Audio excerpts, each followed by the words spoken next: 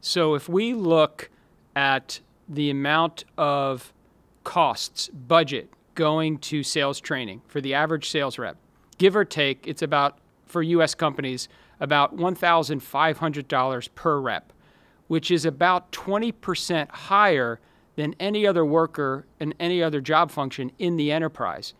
And yet, there's not really any clear line of sight of that person changing behavior or upskilling.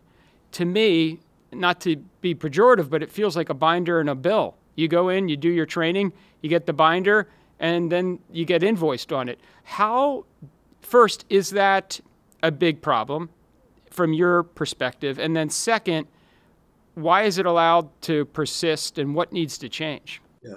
Well, first, remember who you're speaking to here. I ran a business, but now, I'm a professor. What's wrong with binders? The issue is analogous, in my view, to public education in America. The issue is not how much money we're spending. The issue is how we spend it. And when you look at how that money is spent, a couple of things. One is, in all seriousness, your point about binders is exactly right. The majority of sales training remains classroom training, right? They're sort of flown in, they're bombarded with information. There's been very good research about this.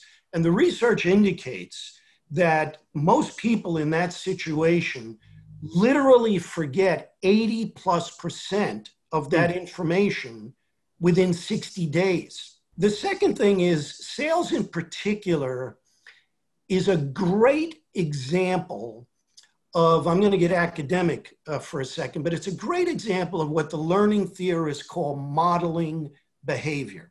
If there's something like 4,000 plus colleges and universities in the United States, right? Of those 4,000 plus, last time I looked, less than 150 even had a sales course, let alone a sales program.